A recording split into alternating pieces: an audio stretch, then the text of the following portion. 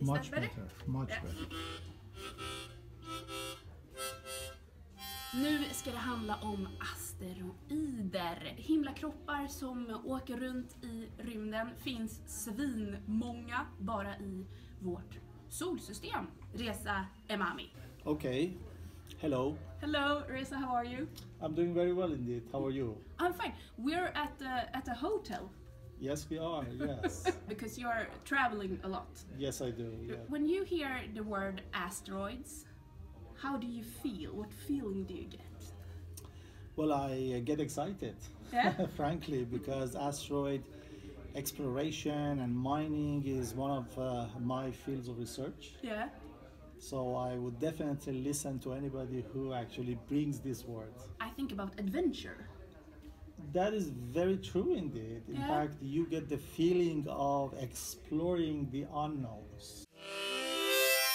Your research is partly about mining asteroids in the future. Shouldn't we just stay on Earth and mine what stuff we have here? Why do Very we have good question. to? Yes, indeed. So in the future, we need to have power stations, solar power stations in the space. In the future, we need to have bases for deep space transportations. We will need to have fueling stations, like a gas station that we have on Earth, in space in order to refuel our satellites, because the cost of taking fuel from Earth to the orbit is very, very high.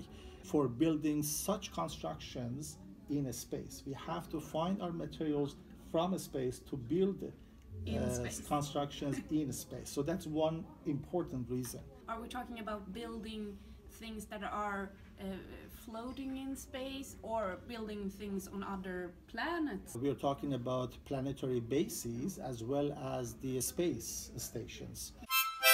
You know, we have limited resources on Earth for certain materials that are crucial for our technological advancement, for other aspects of our life. Platinum group materials, these are special metals, Yeah. and we use them in almost all industries, electronics, and such materials are typically rare on Earth, and that's why they're so expensive. Now, we know that we will eventually run out of such resources on Earth, and therefore we'll have to find other resources.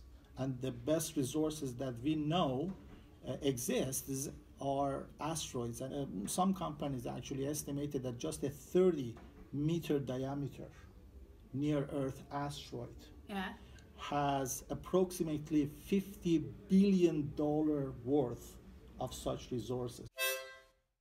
So I really don't want to look at the crystal ball at this stage to tell you when asteroid mining will happen.